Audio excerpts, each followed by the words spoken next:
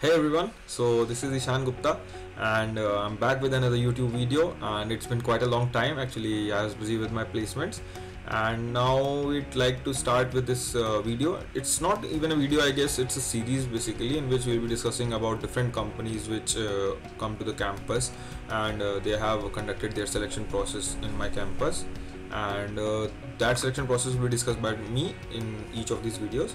So let's start with Optum-UHG. This UHG stands for United Health Group basically, and this is a video for selection process for the year 2023 to 2024 for full stack engineer or SDE. So let's discuss more about the company. Optum-IHG is an American healthcare service provider with a business interests encompassing technology and related services, pharmacy care services, and various direct healthcare services. It has been a subsidiary of UnitedHealth Group since 2011. Talking about UnitedHealth Group, it is one of the largest companies of the world, which come up in the top 5 rankings in the Fortune 500 companies. Okay, now coming with the selection process. So the company basically visited the VIT campus in the month of November in 2023 for 2022-24 batch.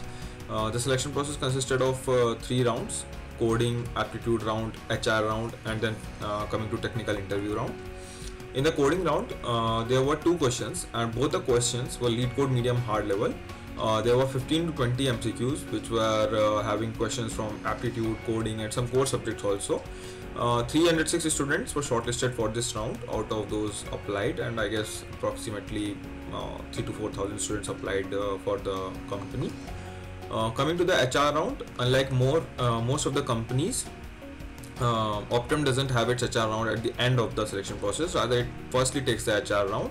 Out of like 300, only 65 students got shortlisted for this round. Most of the students who were able to solve both the codes and all MCQs correctly made it to this round. All the students were mostly given chance to sit for technical interview round also, whoever was selected for this round. It was a basic HR round where they asked few questions like will you be able to work in shifts, preferred locations, and how are you like able to manage pressures and stuffs like that. Like basic HR round questions were there. The round lasted for approximately 10 minutes only, and the interviewer was obviously very supportive. Later on, the students were shifted to technical interview round, and in this round mostly all the students from HR round appeared. All of the questions in this round were mostly related to projects you have worked on and the tech stacks you were comfortable in. So be careful like while uploading those projects into the resume and sending it to while applying for the company. In the starting itself, when the company visits the campus, there's a career portal in which they ask you to upload their resume. So be careful while you like upload the projects in the resume, because like they ask the questions for the projects and like on the tech stacks whichever you are comfortable on. Rest all questions were based on situations, mostly like how do you handle pressure if some deadline is approaching and the work isn't complete and the work has to be done by tonight or something like that. So how will you approach it? And if the work has been messed up by you, so how would you like face your team and your manager, stuffs like that. So all the questions that are on your own thinking capability and on your own, you have to answer those questions.